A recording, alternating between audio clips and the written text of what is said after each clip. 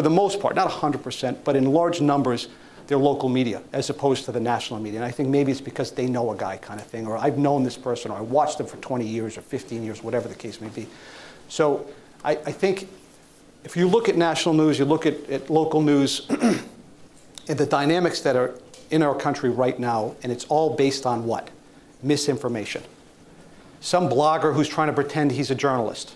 Some company that has an axe to grind with some other candidates, so they're deliberately flooding the market with bad information. And people are, unfortunately, getting news from the source that tells them what they want to hear. Think about that. I call that ice cream for dinner. Ice cream for dinner is great because it tastes good, but it's really bad for you. You know, we all know we should eat our fruits and vegetables, but nobody wants to do that anymore. Nobody wants to listen to, you know, objective news coverage anymore. And I think you see, as a result, where we are with that. I'll pause there in terms of my rambling and open it up to questions. I think it's a nice launching point to get into a discussion. Now, Larry had mentioned to me that the guys enjoy discussion, question and answer stuff. I'd be more than happy to take those. Yeah. Yes, sir. Yeah, John, this is another thing, but I'm a big watcher of Channel 6. I like you. All right, this is my guy right here. There's one anyway. Yeah. But why is the sound so bad? Thank you for that question. We switched over our news playback system, and it has been an absolute disaster, in all honesty. It was supposed to be an upgrade, and it's been one problem after another. And more than just the normal bugs that come with changing technology, but this has been a disaster. You're right, sir. And my general manager has gotten so many calls about that. And the engineers work on that all the time. People send me emails, John, I can't hear you. Literally, they say, I can't hear you. And I feel like I'm okay, and I can hear myself and all this stuff, but what good is that if the viewer can't hear you? That's really bad. Yeah, but we are working on that, but thank you for bringing that up. It seems like it's been over a month. Well, it's been more than that, actually. It's been off and on since February. Yeah, and we don't know what the problem is. And the vendor who sold us the stuff, he's given us a hard time. It's a nightmare. It really is. It really is, because our whole thing is being able to see and hear us. If you can't see and hear us, you're not going to watch. You'll be like, what the hell is this? And the next, you know, it sucks. I'm not going to. Yes, sir. Yeah, we've noticed that too. It sounds like your voice is a lot lower. Can you hear it, or just you mean lower, like in pitch and tone, or just low and you can't hear it? Yeah, you have to turn the volume way up. Yeah, no, I know, and believe me, I will bring these concerns. This is not the first time I've heard it. Do you think News Nation is more not biased than other stations? News Nation? You mean the Sinclair? Yeah. Well, I mean, Sinclair is, they're starting a broadcast. They're trying to be Fox News. So yes, they are biased. Okay. Yep. That's their whole thing, is that we're not biased. Well, they say it. You know, it's just like they say Coca-Cola is good for you, too. I mean, that's why I was asking. No, it's a good question. This is what I'm talking about. It's like people are going to MSNBC because they like what they're hearing on MSNBC. They agree with their viewpoints of the people who come on. People go to Fox News because they agree with what the people are saying. And the thing to remember, the majority of people at MSNBC and Fox News are political pundits. They're not journalists. Sean Hannity, Tucker Carlson, Rachel Maddow, they're not journalists. They're opinion people. They're like talk radio hosts. Like think Rush Limbaugh. I don't mean necessarily in politics, but just think about that position of talk radio. That's what those people are. And they're telling their people what they want to hear, so people will tune in. If they start saying, if Tucker Carlson months ago says, get the vaccine, support Joe Biden, help our country get back on its feet during the pandemic like we might have had in the 40s or 50s because we're a nation and we want to, you know, hey, all of us are in this together. We're all Americans. We're Democrats, Republicans, whatever. He'd be off the, be like, what happened to Tucker Carlson? I'm not watching him anymore, you know. So they're just pandering to, and again, that's where I say the ice cream for dinner kind of thing. And that's the problem, is that people are getting that as trusted information, and it makes me scream off the top of my lungs. And then when they see legitimate newscasts, like with David Muir and Lester Holt and Norah O'Donnell, who are as close to objective as you're going to find, people dismiss it and go, oh, it's fake news. Well, it's not fake news. They're just telling you what you don't want to hear because you're so used to getting what you want to hear, you know, which is a problem. Yes, sir. What you said makes a lot of sense. I mean, a lot of people basing their opinions on what they read on social media. Exactly. And news media. Where can you go to get a more balanced view? Like I look at various things, CNN, NPR. Where can we get the truth? Well, and I think that's a great question. I think that gets back to what I was saying before about the local media. What impacts your life more? What happens on a national level or on a local level? We all like to talk about the national politics, but really, day in and day out, what is happening at City Hall where you live? What is happening at State House where you live? Whether it's Mass or Rhode Island or Connecticut. That's what really impacts your life. Think about it. All the laws that are made, all the taxes that are passed, it's almost everything directed to those two areas. And fewer people are reading the newspaper or watching their newscasts that are local. And again, it's self-serving for me to say it, but we're as close to an objective as you're going to get. Why? Because we're putting the officials on telling you what they're saying. And if you don't believe the news or you don't trust it, if I were you, I would literally go to the source. If you have a vaccine question, if you have a question about a project or whatever, I would go to the source of whatever that is that you're looking for. In this day and age, it's about the vaccines and hesitancy, or I firmly believe people are not getting the vaccine, not necessarily for religious reasons. I think they're getting it for the most part because they want to screw the country.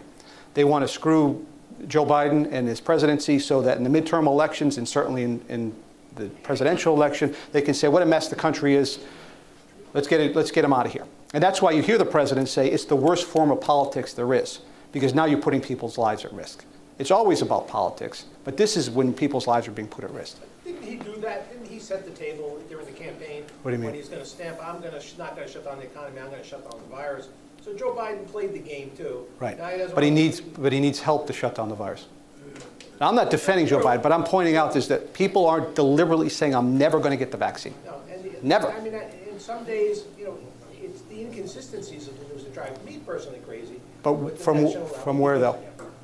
I mean, just tell. Even from CDC and CDC and FDA. Well, it's an evolving. The other thing too, this is an evolving virus. There's no playbook for this. I understand that. You know, so it's all different. So they're getting the research as they get it. They try to the best information at the time. I don't disagree with that. I mean, it's just the way it's all presented. And you know what? And I don't know when this started, and that's kind of my question. When did news have so many should, woulds, and coulds instead of is and was? In other words, this could lead to this. There's a hurricane in the Atlantic, and that could hit Atlantic City. Well, because you and can't. disrupt the football game. It's next month. It's like. Well, again, we'll think about what you just said. It's next month, so you can't say with 100% certainty. No, but why is the news projecting what could happen? Based on the trends of the information they're getting at the time. Yeah, it drives me. I mean, Because by the time we announce it, it's already too late. So if we tell you there's a storm coming, when it hits, it's too late. So if you prepare for a storm, think about the blizzard. Everybody in this room remembers the blizzard of '78. Everybody knows where you were stuck, what happened to the state. Think of the technology back then.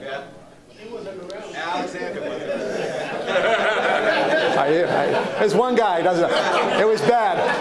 It was snow up to here. The state was shut down. The National Guard was called. Anyway, think about what happened back then. The meteorologists weren't stupid. They didn't have the technology to tell them how bad it was. And by the time they realized how bad it was too late. So it was, think of them forecasting now for that storm. They could have seen that days in the coming, and they'd be like, all right, here's what we got to do. Here's what's coming. Again, you can't say it with 100% certainty because it's nature. And we live by the ocean, which has so much influence on everything. You know what I mean? So that's part of the thing, too.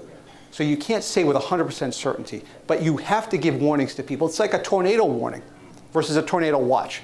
There's a watch because the conditions are right. It could happen. A warning means it is going to happen, but we don't know where, but it's this area, this huge red area we're going to paint. Like this happened a few weeks ago. I don't know if you remember. It was in Portsmouth that got hit. And then on the Cape, actually, got a little, how was it, lowest level. Microburst. But it was a little more than that. I think it actually qualified as, it was an EF0.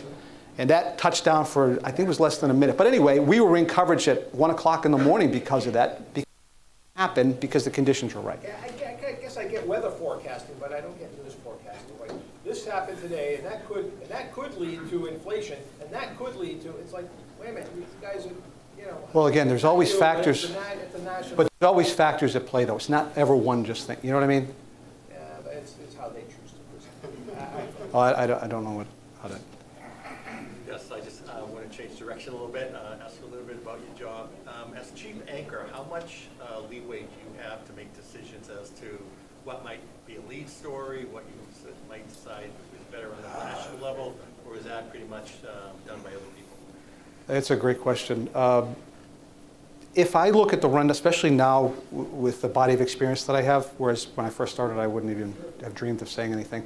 But now, just knowing Rhode Island as I do in southeastern Mass, what do people care about? What's the most important thing? That sort of stuff. If I see something that's really off, I might put my 2 cents in. But for the most part, I've learned, let people do their jobs unless it's something glaringly bad. If it's a glaringly bad misstep, then I'll say something. Otherwise, I'll just keep my mouth shut. Because for the most part, people don't like to be told what to do. If they ask you your opinion, you give it. But me going over and say, hey, you're 25 years old, you don't know what you're doing, so here's what I would do. You know, they're not going to listen to me, and they're going to be this freaking guy. You know, so I've kind of learned, and they do ask. That's one of the good things that's kind of happened at Channel 6, being there as long as I have been. I've really kind of taken on a mentor role for the younger journalists who literally don't know what to do because they don't have the experience yet. They're learning as they go, kind of thing. And how do I talk to the governor? What kind of questions should I ask? I say, here's what he's going to say. He's going to tell you what he wants to say, his talking points.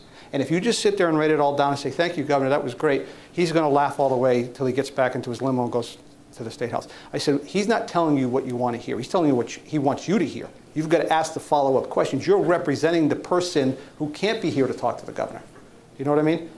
So that's the kind of stuff that I really see myself doing. But in terms of story selection, unless it's something way off, like the other day we led with weather, there was no reason to lead with weather. And I even said to Jeff, as I tossed to him, which I'm sure went up the ass sideways of the people who were making those decisions, I was like, Jeff, I'm not sure why we're leading with you today because it's really nice out. He goes, I don't know either, but it is great. And a few days from now, it's going to be bad, you know, so we had a laugh about it.